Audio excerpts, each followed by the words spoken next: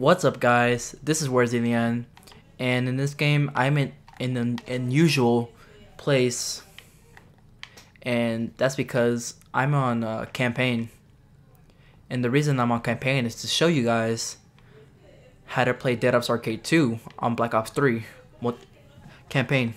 So first thing you gotta do, you go to this computer, hold X, and it's gonna say access. Then this part I can tell you how easy it is. All you gotta do is go all the way to the left, then go up and press A, and you're good. Dead Ops Arcade 2. Look at that. This looks really cool. So I'll let you guys watch this.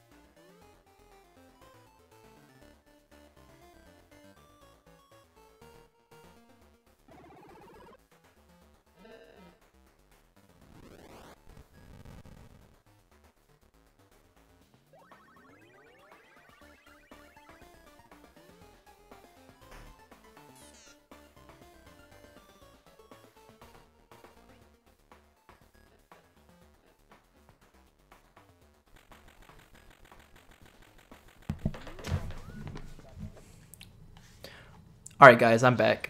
So look, as you can see, I'm in Dead Ops Arcade 2. And it is exactly the same as Dead Ops Arcade 1 in terms of looks.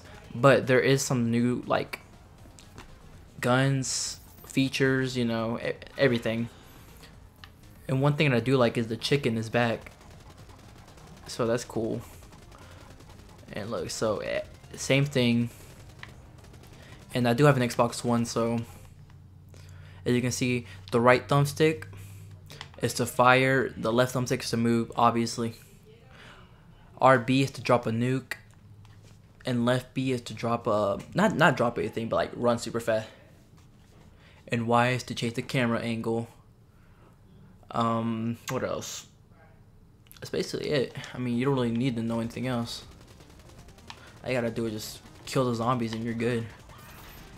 And once each round ends, you gotta go into a specific direction. So let's go up here. Alright. And I'm gonna demonstrate the nuke. And let's pick up this shotgun right here. Look. Shotgun. I honestly do not like the shotgun. To me it just sucks. But yeah. And I'm gonna demonstrate the nuke right here. Obviously it kills everybody on the map. And I'm gonna show you the speed boost. And yeah, that's pretty fast. So this is basically it. I want to thank y'all for watching. Be sure to like, comment, subscribe. And this has been Wheres Elian. I'll catch you on the next one.